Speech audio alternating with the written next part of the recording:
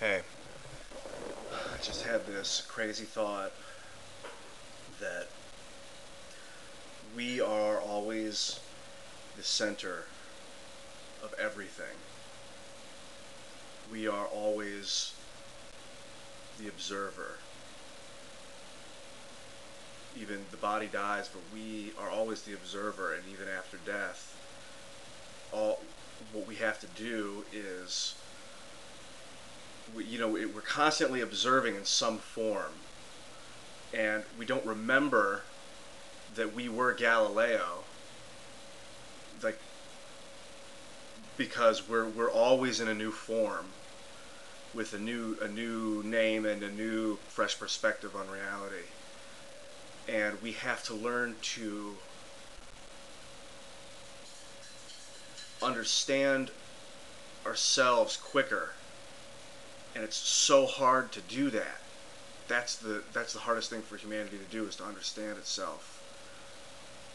People have struggled with it for years, and you see, like, every once in a while you'll get like somebody that really understands themselves, and people herald them as like a prophet, or some they put them up on a pedestal, and that's the problem, because everyone can understand themselves, and some people just, like, it's almost like they slip through the cracks and somehow come away with like this understanding. But I think that it's not really slipping through the cracks. It's just like some people are raised really well and are nurtured to think. And a lot of times it comes in societies when people don't have to fight for their food. They're not struggling physically much. You live in like a safe environment. Somehow, maybe, I don't know. There's all other people. Sometimes people just really get it quickly. I think the way that happens is if you're told it. If people tell you, if your parents are understand themselves and they communicate with you when you're a child, then you will understand yourself as a child, and you'll have such a balanced perspective of reality growing up. But unfortunately, so many people in the society that I was raised through, including my parents, were a bit distracted and freaking out. My mom was Catholic, raised Catholic, went to Catholic school. My dad was in the military, he went into the Navy. His dad was in World War II. My mom's dad was in World War II.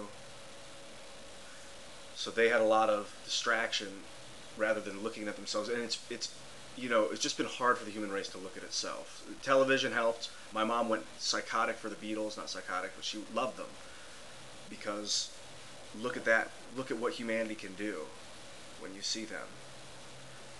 So the video has accelerated our understanding process. Now what we're doing is, of course, this body is going to die eventually, but we can leave our imprints for our next incarnation, because we are always the center of the experience. It doesn't go away. Don't fear the death, but don't bring the death. Let the death happen when you're 80.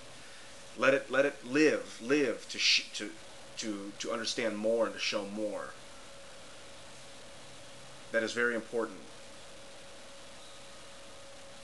But also, do not fear the death, because we always are alive. We're always, it's the body that goes, and the body's memory. So don't throw it away. Document it for the future generations, and build things, sustainable things for the future generations. I wanted to share that thought and let it develop on video.